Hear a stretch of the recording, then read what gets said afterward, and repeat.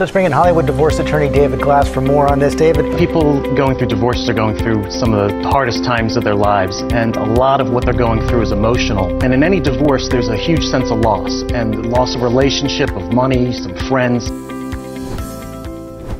David Glass here for another new episode of the Hourglass Podcast, where family law and psychology intersect.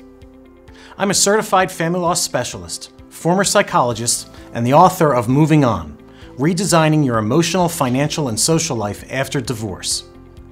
Our mission is to do all we can to help those going through a breakup or divorce find ways to make the trauma of it all a little bit easier to deal with, more understandable, smoother, and to help people find motivation and inspiration to move on. Today, we're going to talk about narcissism. In news media cycles, this topic seems to be one of the hottest these days. It continues to trend. Diana Shepard of Divorce Magazine told us in Season 1 that those going through divorce or a breakup can't get enough articles on narcissism. Today, here's what we're going to learn. What narcissism is, dead giveaways that you're in the clutches of a narcissist, and how to communicate and deal with one. We're going to begin our discussion today with a highly skilled therapist, Claudia Sinay-Mosias from the San Francisco Bay Area. She has been a practicing psychologist since 1990. She was co-director of Park Presidio Counseling Center in San Francisco for 25 years, where she supervised interns, led trainings, and saw couples, groups, and individuals. She also served as a licensing examiner for the California Board of Behavioral Sciences. She has specialized in narcissism and its effects since the late 1990s. She also writes extensively on that topic on her website blog. She currently maintains a small private practice online and continues to write and speak about narcissistic abuse. I can't wait for her to tell us what she knows. Welcome, Claudia. Thanks so much for being with us today. Can you start off by just defining narcissism for us? So narcissism exists on a continuum, and I think that it's important to know that we go from healthy narcissism, which all of us need to be good at our profession, to have confidence in how to raise our children, to function in the world. And then we go to what is called narcissistic traits, where somebody might be a little selfish, or monopolizing the conversation too much, or speaking without a breath and never asking about you. All of those things are within the normal range. I think what we're talking about today is narcissistic personality disorder. And that's the most troubling on the spectrum. And narcissistic personality disorder goes all the way to sociopathic narcissism, where people commit crimes, murders, robberies, and have no remorse about it. They just don't feel anything. So the personality disorder, which we're talking about today, is characterized by a complete lack of empathy. The other characteristic is an overwhelming need for admiration. And we see this in somebody being extremely self-involved. They have to always be right. And they're willing to gaslight us, which is to make us think that we're wrong when we're not, in order to maintain that illusion that they're constantly right. The other thing that we look at in narcissism is grandiosity. Somebody that might look like, look at me, I'm so attractive, I'm so smart. It might be that I am the best. It might be that they don't settle for people around them being anything but the best. The narcissist's personality sees themselves as exceptional, and they don't want to associate with anybody else who doesn't meet their criteria for exceptionality. So what this means is you either feel really unexceptional around them, you feel less than, you feel not good enough, or they don't have a lot of people around them. Right. It's important to note that narcissists can have what's called an empathy mask, and that is that they can turn on empathy for the benefit of the outside world. So example, if you're married to a narcissist, and I'm going to use the word he because 60 to 75% of narcissists are male. That doesn't mean there aren't females, but they're predominantly male, will be charming and entertaining. And then they'll come home and criticize their family relentlessly. So what happens there is that the family gets no sympathy from the outside world. Gee, your dad is great. Oh, your husband, I wish I had one of those. But they don't know what's happening inside the family unit. And that's the empathy mask that they wear. And they can take that mask pretty much on and off at will. Mm-hmm. Which brings me to another point about the narcissist personality, and that is that they are interpersonally exploitive. And that's how they do this. They can use people, they can abuse people, and then present another face to the world, which doesn't look like exploitation at all. It looks like they're charming, they're intelligent, they're engaging. But the exploitiveness has to do with making themselves feel, what do I want to say here, real. Mm-hmm. To understand the narcissist in the deepest sense is to understand that they don't have a sense of self, which is ironic because they're so big and full of themselves. Mm-hmm. But that is a projection and a false front. So they try very hard to get people to buy into their mask, to buy into their illusion, because they're terrified that they're going to be discovered, that there's nobody home there. Right. So the underlying problem with them is it's very sad.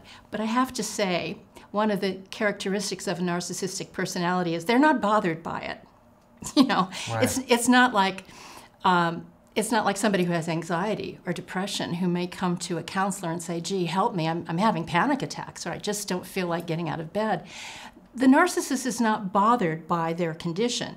Everybody else is bothered by their condition. Right. I remember learning in graduate school the difference between Axis 1 disorders, yes. depression, anxiety, schizophrenia, and Axis 2 disorders, or personality disorders, including narcissistic personality disorder, is that in the first, I'm using layman terms, in the first category, people feel they're crazy. In the second category, they drive everyone around them crazy. That's exactly right. Maybe that's oversimplifying it. Yes, but it's true, yes. And so, is it possible for people to be diagnosed on more than one Axis 2 disorder, with more than one personality disorder? Yeah, it's quite possible, and it's often frequent, especially when you're looking at what's called borderline personality disorder and narcissistic personality disorder.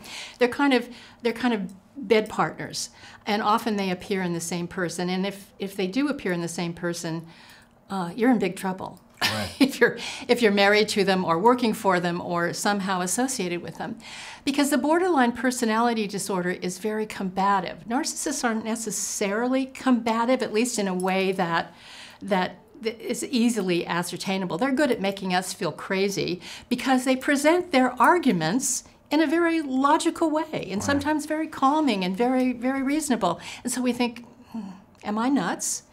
But the borderline, like I said, is more combative, and their personality structure is a bit more unstable. So what you find with somebody who has both personality disorders is somebody that's really, really impossible to deal with. Right. They don't get away with the success in the outer world as much because their pathology is so obvious. Right. But it's very, very difficult. I have some clients now who are dealing with spouses who are both borderline and narcissistic. And so you get the gaslighting, the ghosting, the making you feel crazy, and you get the fights, you get the anger, you get the argument. Right, it's almost the perfect storm yes. of all the worst things yes. that a partner can be. Yes. Taking a step back, you mentioned that at the heart of the narcissist is that they, to use my words, they feel about this big inside. Mm-hmm. And so how does that lead them into this style of interacting with people? That's a very interesting and complex question. So when you feel like you don't really exist, that you have no validity, you develop a defense system that's made up of this false persona. And that's to keep you from feeling empty. Right. And it works. So that, that's where it comes from. The narcissistic, there's some interesting things about where narcissism comes from. For decades, clinicians have been treating narcissists as victims of child abuse or trauma in childhood or adulthood or adolescence. And that's not wrong. But what we found, there's some recent studies that have now been published about over 70 years of studies over multiple cultures and multiple countries and multiple institutions studying these things, that says that there's no correlation directly between child abuse or trauma and narcissistic personality. Again, that doesn't mean that they haven't been traumatized, but it's how the individual deals with the trauma that distinguishes. Most of us are resilient. We can introspect. We can figure it out. We can problem solve, and we can ask for help. And therefore we can resolve our childhood traumas. But the narcissist instead builds this false persona behind which he hides. And as long as the persona is this grandiosity, you're not going to say, help me, I feel empty. You're not going to feel that emptiness. Right. So why is it that people are so often attracted to narcissists? And why do they get caught up in these relationships until they find themselves knee-deep in it and have trouble getting out? Yeah. A lot of narcissists were raised by narcissists. And kind of two things, this is going off, and maybe we'll talk about this later, that there's two paths that happen most often when you were raised by a narcissist. You either become a codependent counter-narcissist or you become a narcissist yourself.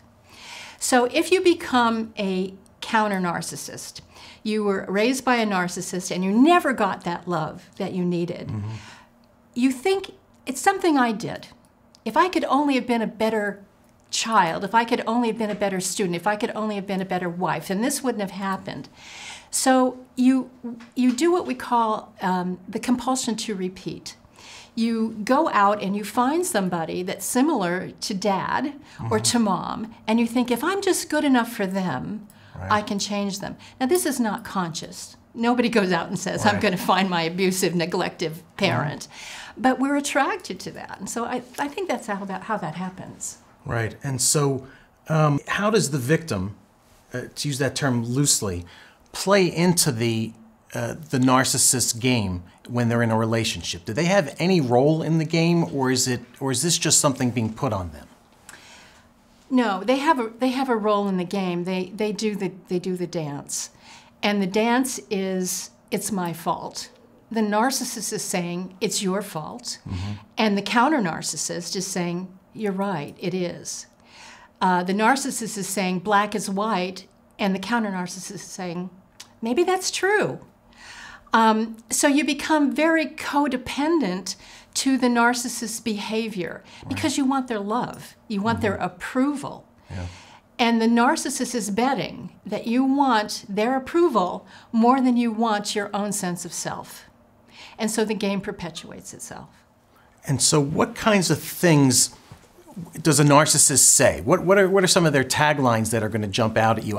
As a divorce lawyer, I've interviewed people to be potential clients, and I've had people tell me, I could do this case myself and I understand exactly what the judge needs to hear, but I'm going to let you represent me.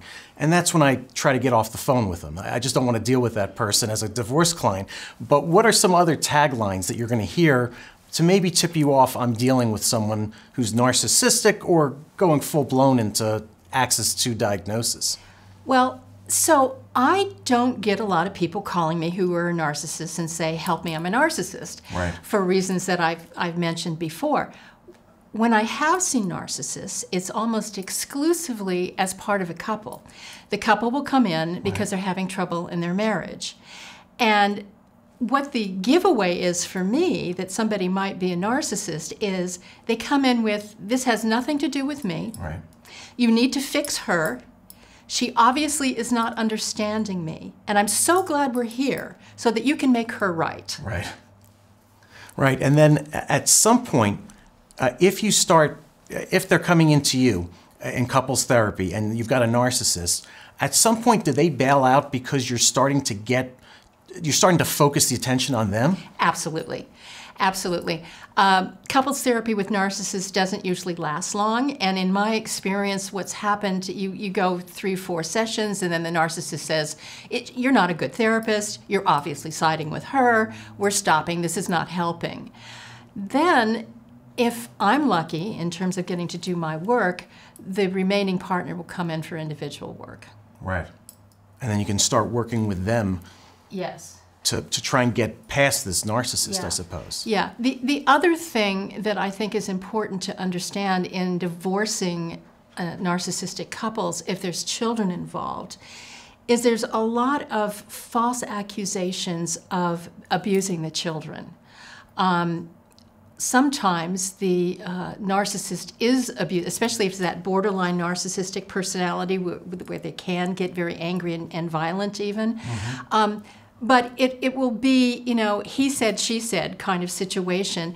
And even if the child comes home and says, Mommy, Daddy was out all night, the narcissist will deny it. And he'll keep denying it and doubling down until pretty soon Mom thinks maybe the child is lying. Right.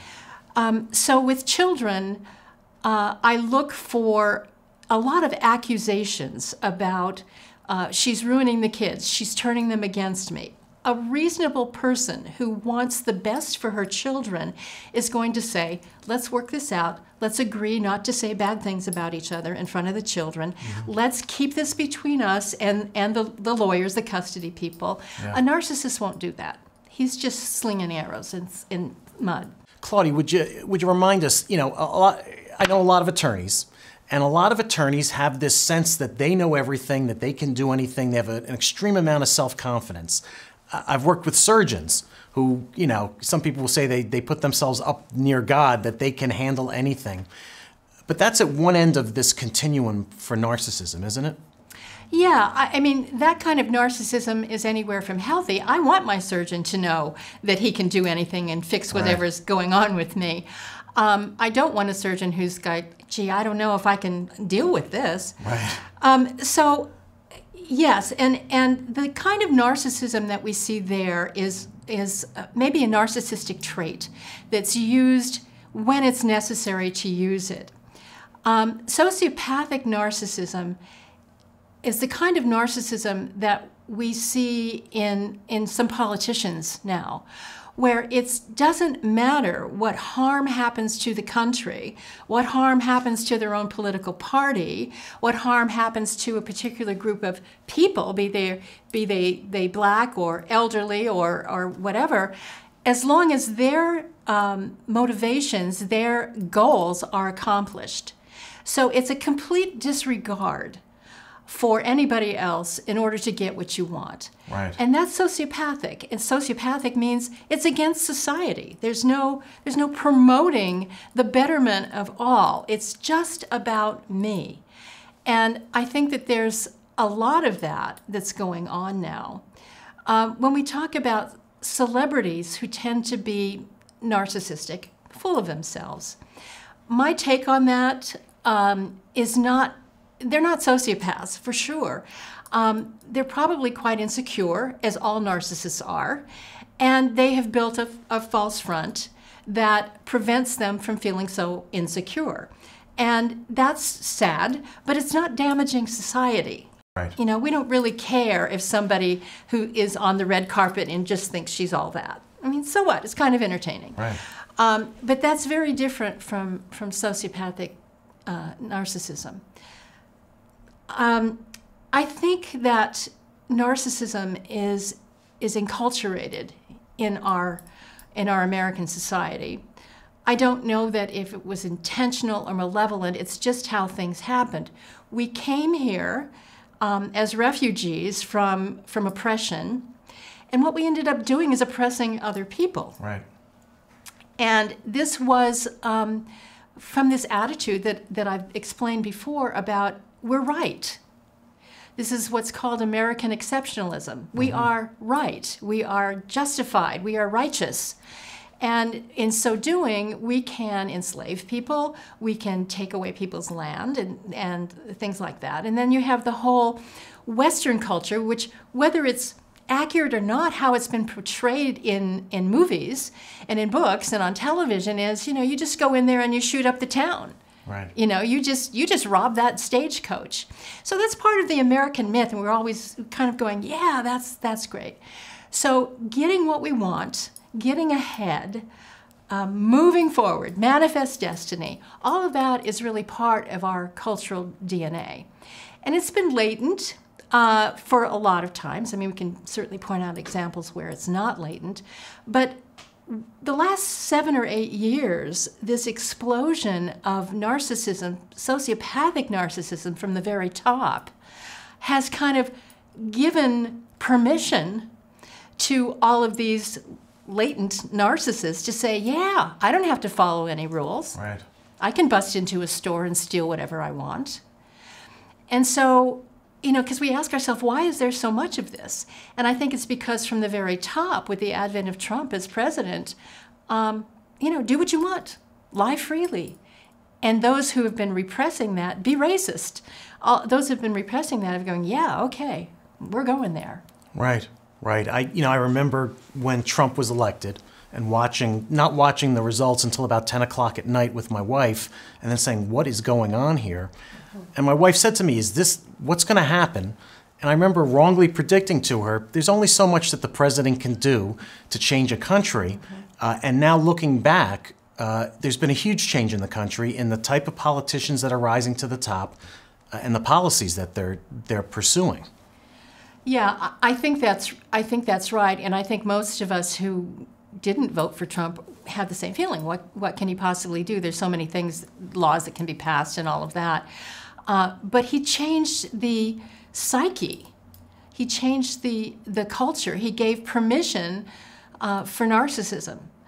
And that has been, tragic in my mind. Yeah. And so following up on this political discussion, I'm going to go out on a limb and ask you, what do you see coming forward in the 2024 presidential election? At this point, I have no idea what's coming. Do you have any idea, based on what you know about personalities, styles, and the way politicians have been changing themselves? Yeah, well, of course, I'm not a political pundit, but what I think will happen and is happening is people are seeing the results of what's been unleashed. I think everybody's getting quite fatigued at the divisiveness and quite saddened by it. And I think we're going to see a return to, what was it John McCain said, regular business. That people will go back to following rules and democratic ideals. Of course, that's wishful thinking, but I really do think it's true. This kind of chaos is upsetting to the human psyche. Yeah. There's very few people who enjoy this sort of thing, and those people might have been out there on the Capitol steps. This is like food for them. Right. But most of us find it disturbing. We want to live our lives. We don't want to be constantly worrying if somebody's going to have an insurrection or cut off our Social Security or any of that.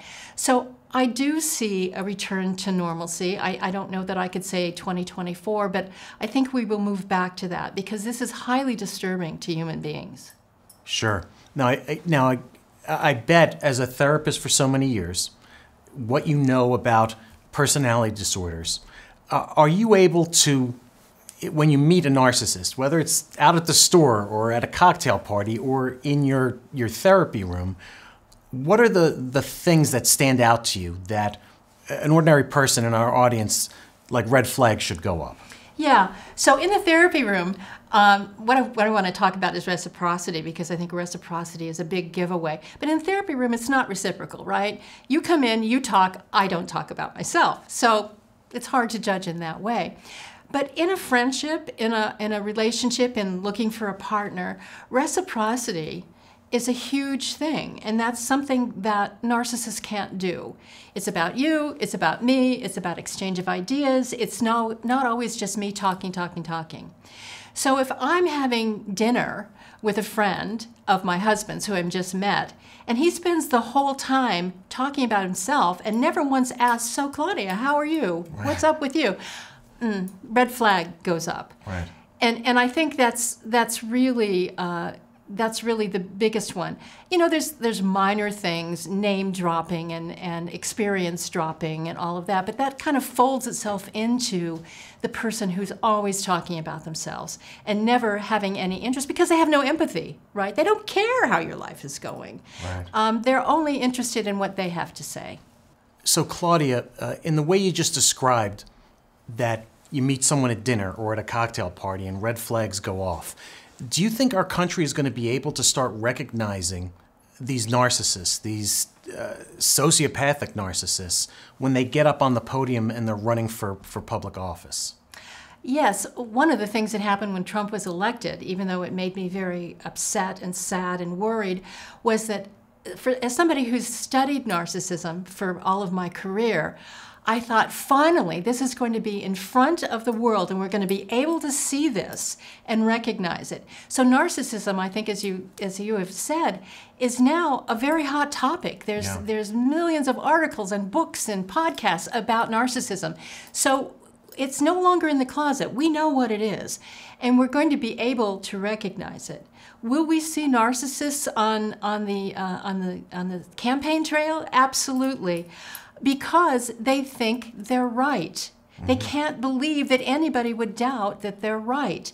And this is something that happens in couples to watch out for, that the narcissistic partner is always right. And they're incredulous when their partner says, but wait a minute, what about this? And the partner just won't have it.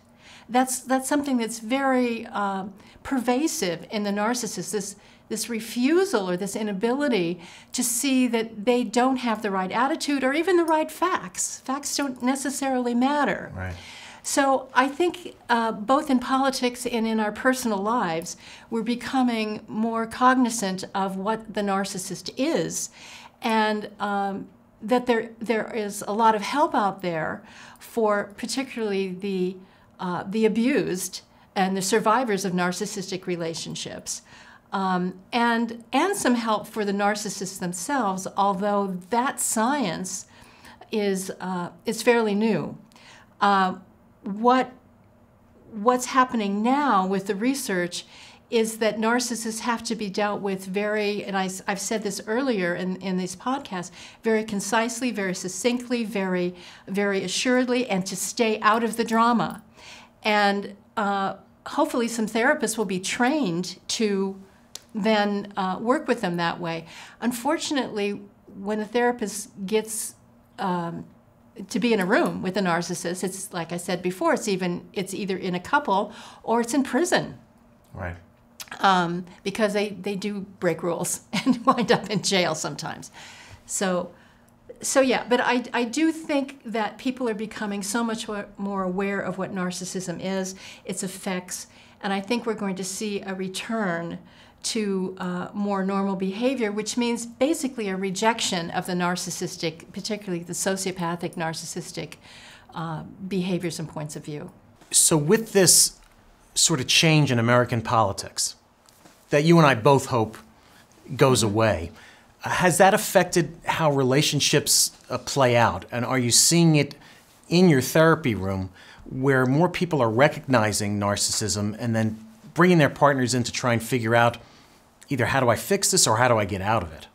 Well, what we're seeing for sure is more victims of narcissism showing up. If I wanted to work 60 hours a week just doing clinical work, I could do that. There's that much demand from people who are abused by narcissists. Do I think it's been unleashed by the current political situation? You know, a narcissist is a narcissist. They're going to be a narcissist regardless of who's president or who's running Congress. I think, you know, what's happening politically is not creating narcissists, it's kind of unleashing them. So whatever pullback they might have had in their relationships, if they look around and they see, you know, blatant sexism, they're going to say, yeah, sure, I'll go there. Right. But I don't think our political system is creating narcissists. It's unleashing the narcissism that has been the undercurrent of American society. Well, then, at the very least, hopefully, people are taking what's going on in politics, applying it to their own lives, and realizing that they don't have to put up with this sort of nonsense in relationships. Yeah, and because there's so much lying in politics, we've all been sort of incredulous at this notion of lying. When, wait a minute, that was just fact-checked, and it's lies, lies, lies. And I think before all of this political upheaval, we tended to think people don't lie, or they don't lie very much.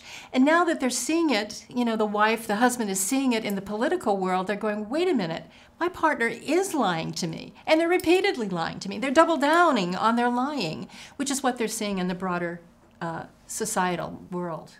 Great. Thanks so much for all the insight you shared with us today and for spending time with us. Now, I understand that you do psychotherapy sessions online. Can you let us know how people can find you? Yes, my practice is fairly limited. Currently, I'm doing a lot of talking, speaking like this, and writing. But if you want to contact me, I'm at Claudia Sinay-Mosias, MFT.com. Great. All right, thanks again. We're going to close out our show today with some song lyrics like we usually do. Today, I've chosen Mean by Taylor Swift. If you can relate, it's time to get out of that abusive dynamic and into a healthier one. A relationship where you can enjoy a partner who treats you well. Isn't that what you really deserve?